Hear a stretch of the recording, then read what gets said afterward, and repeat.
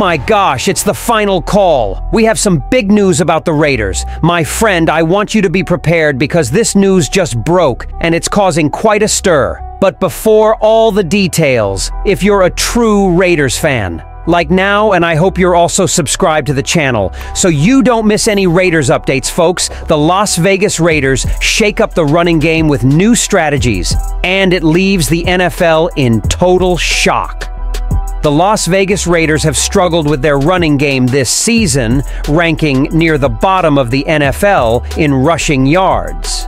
But after Sunday's win against the Cleveland Browns, things are starting to change.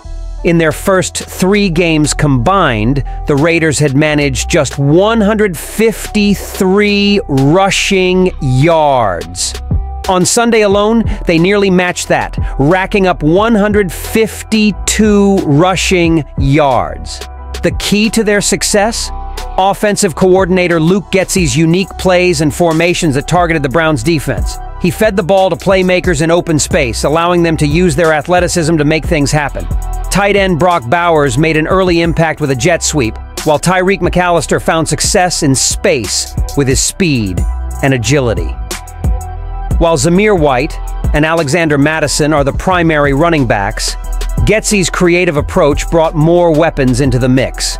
Reverse handoffs and jet sweep touchdowns helped fuel the Raiders' offense, with Trey Tucker and DJ Turner both scoring rushing touchdowns.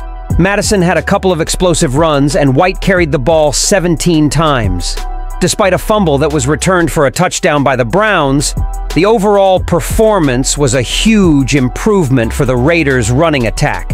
Head coach Antonio Pierce was pleased, saying, "I felt like we were the more physical team as the game went on." The stats back it up. White finished with 50 yards on 17 carries. Mattison added 60 yards on 5 carries, and McAllister chipped in with 11 yards. Bowers, Turner, and Tucker also made an impact with their runs. As the season progresses, Raider Nation expects this momentum in the running game to continue. Do you think the Raiders' revamped running game will be the key to a successful season going forward? Let us know what you think, Raider Nation. Be sure to like and subscribe to the channel, and I'll be back to update you later with the latest Raiders news.